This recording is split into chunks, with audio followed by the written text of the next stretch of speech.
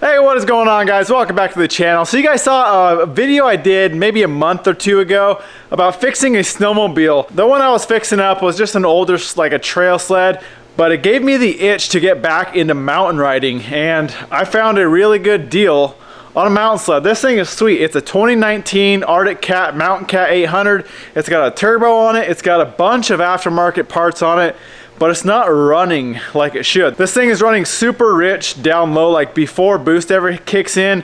It won't idle, it just loads up. First things first, we're gonna check the reeds. I'm hoping that's the issue. If it is, we should be able to find some. These are aftermarket reeds, but I guess these turbos like to eat reeds up. So that's the hope anyway. I'm hoping these reeds are gone and we can just replace that. That's gonna be cheap. It's gonna be fast and easy. We don't have to spend a bunch of money to get this thing running right. But other than that, when this thing builds boost, it is freaking insane. It is quick. It's on like 8 pounds right now. So there she is. It's all blacked out. It's got a gray hood, but here's the turbo setup on it. It's a little rusty. Must have had it sitting outside for a little bit, but it's got low miles. It's got, like I said, the turbo. It's got a bunch of goodies, aftermarket control or A-arms here, a seat, running boards. It's got aftermarket rails back here. It's got the 3-inch track. This thing's sweet. I'm excited. Very, very excited. So what we got to do to get these reeds out is pull the pipe, pull the ECU. There's the intake boot that runs from here all the way up to the throttle bodies, and the right down in there you can see where the reeds are right there. So we got to basically strip all this out of here. Shouldn't go that bad really. These things are pretty easy to work on, but I gotta get those reeds out, check them out. I'm hoping they're all chipped up and we can just replace those.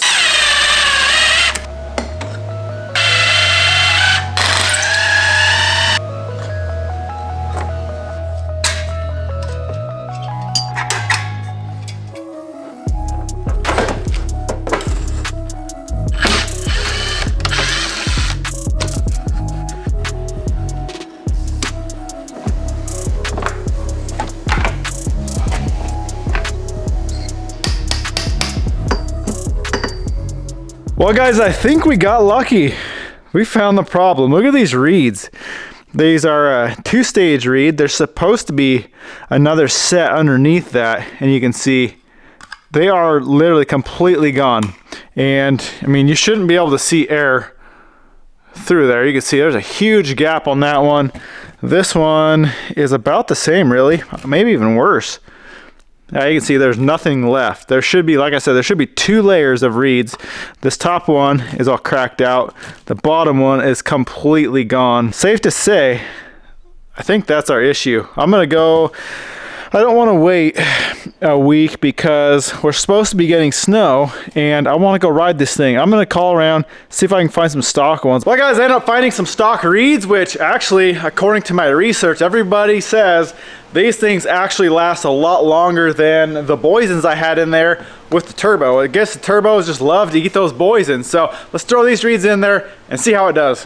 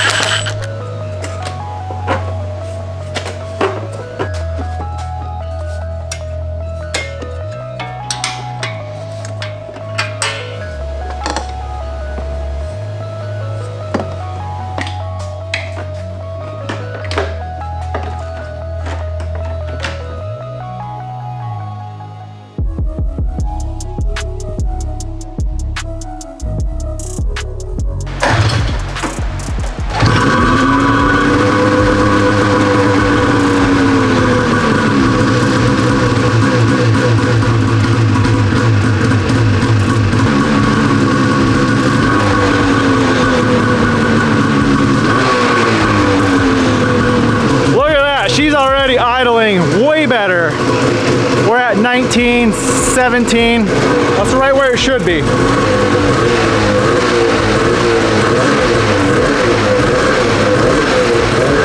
Well, this thing is definitely running a lot better. I thought we were off to the races. Well, Turns out my secondary clutch has got some pretty nice wobble to it. Something is going on, either the clutch, something in the clutch is messed up, or that whole jack shaft is bent. So we're gonna tear this thing down. We're gonna figure out what's going on, because I am not gonna ride it like that. Well, I did some messing around, and I think the main problem was somehow the outer sheave was on crooked. These 3 shims that go in between the 2 sheaves, they're just completely mangled. They're all mushroomed out. So I think somehow that thing just wasn't square. So I don't think those are factory shims. They seem way too soft. These are factory Arctic Cat shims. I'm gonna put these shims in, get that bolted in, get this clutch lined, and I think we should be good. I don't think anything's really bent or messed up.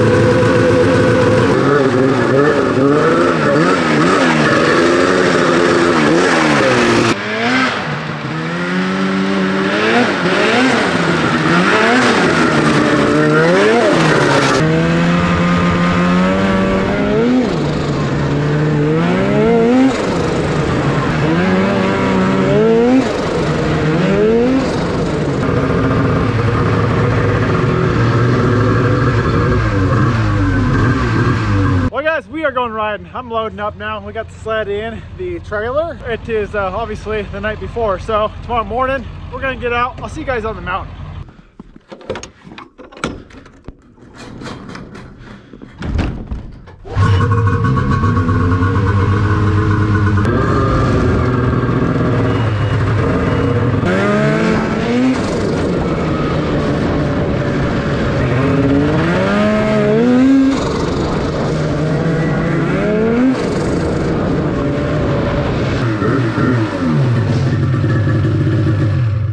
Well, I'm not too happy about it either. I decided to stay home today from riding because the avalanche danger right now, where we're usually riding the last like 2 days, there's been like 4 or 5 avalanches reported. There's been a few people that have actually died in them. So I decided I'm staying home today and we're gonna get a little bit more work on the sled done. So when you look at this thing, it's got aftermarket stuff everywhere. It's got aftermarket A-arms, spindles, bumpers. I mean, everything is aftermarket, except the rear bumper. And the main reason, although I don't mind the look of it, the main reason I want to build a rear bumper is because this tunnel section in the back of these sleds really isn't very strong.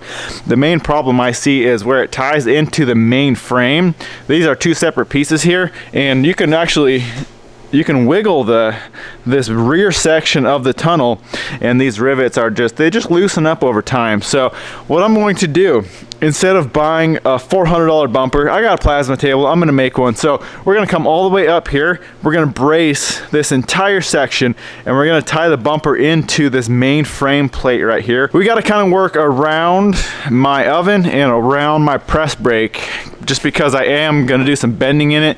My press brake is like 20 something inches, so we're gonna have to do probably 2 separate pieces and then tie them together with another piece. I know it's not ideal, but I want to be able to powder coat it and I want to be able to bend it. So I'm thinking we come from here up to about here, and then we'll do this back section, and then like I said, we'll have to just tie it in with another piece, maybe an overlay on the inside, on the outside. I don't know, we'll figure it out. I think we can make it strong. I think we can make it look really good, and it's going to strengthen up this entire rear end. So let's get to work with the cardboard and see what we can figure out for a bumper.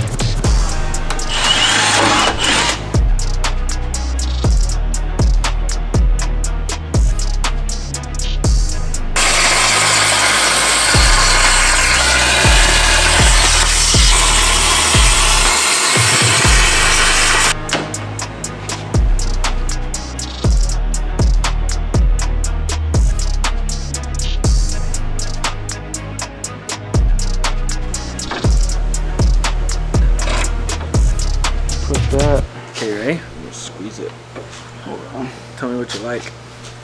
Let's get this side up.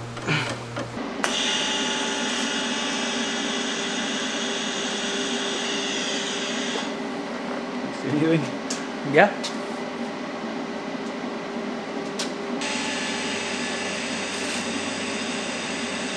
You won't even fucking do anything. What? Fucking weld this bitch. You need to do a bunch of fucking tags. I was gonna pull it off a little bit. Why? Easier?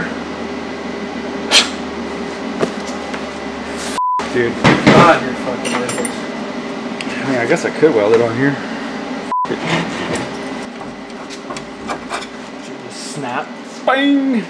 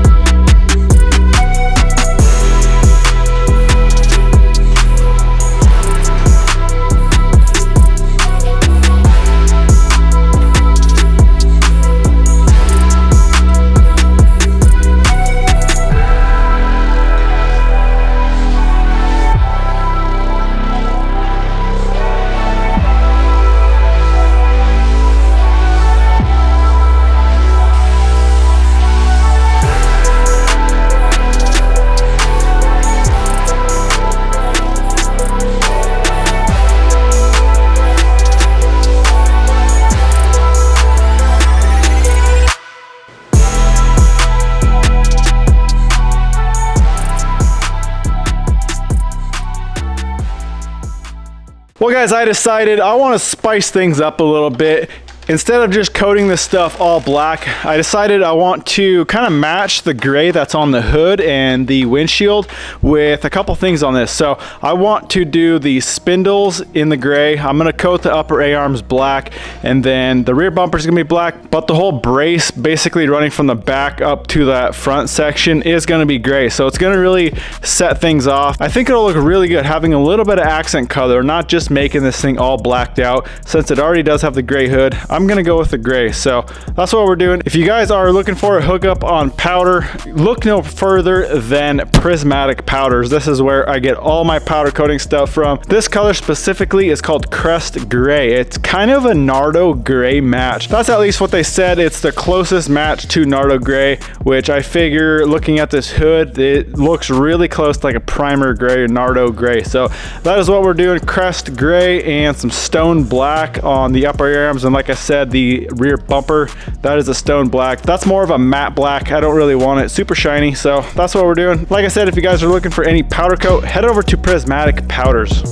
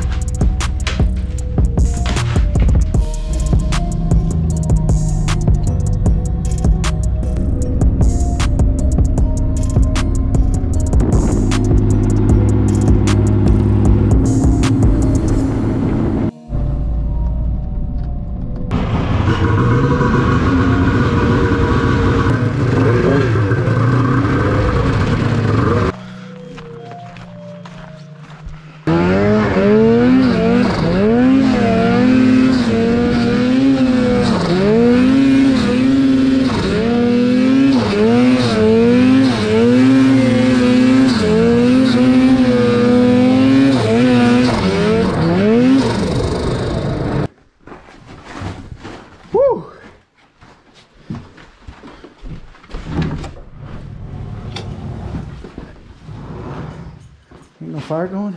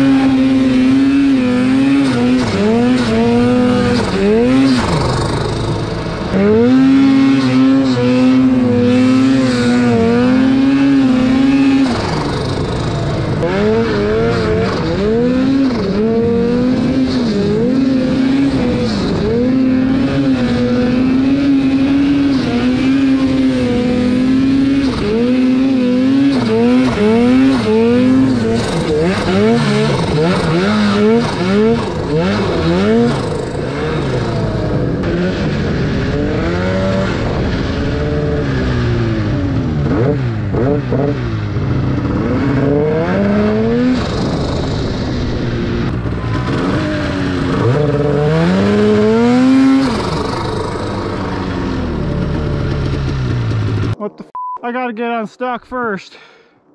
Oh, no. I thought I was good, but she went buried her.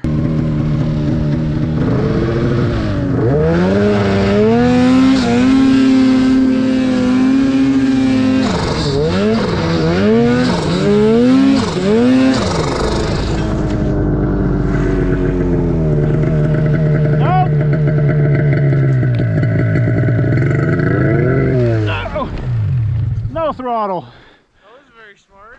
No, it wasn't. If you can't tell, I don't know how to ride.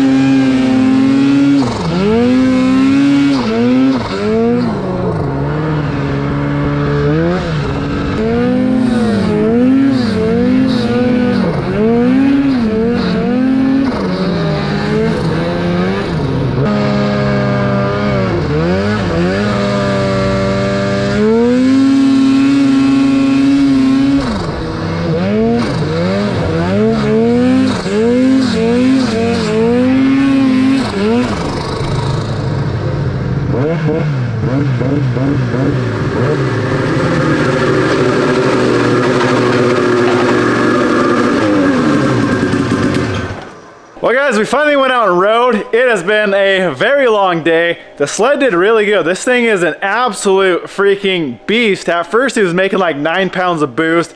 Ended up screwing around with the vacuum lines and whatnot. Got it down to like 4, where I feel comfortable with it anyway. Now the sled does need a little bit of tinkering here and there, but all in all, sled done really good. Didn't really have any issues with it. Well anyways guys, I'm gonna go get to bed. Hope you guys enjoyed this video. I'm gonna wrap this one up here. Why don't you go smash that thumbs up button, comment, subscribe. We'll catch you in the next one.